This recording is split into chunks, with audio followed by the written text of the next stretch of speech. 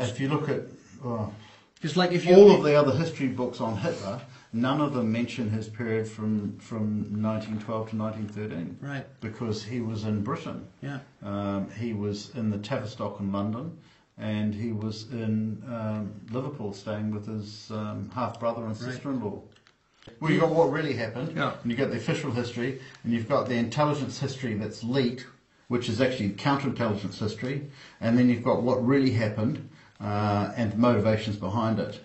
And to understand real history, you've got to realise, for instance, who was Winston Churchill working for and who was Adolf Hitler working for. Right. And it turns out that Adolf Hitler was working for the British, and that Winston Churchill was working for, well, the royal family and the Illuminati, which, very much tied together.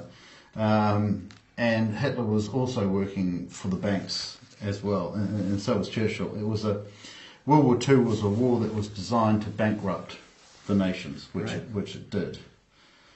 So every country ended up owing money to the banks.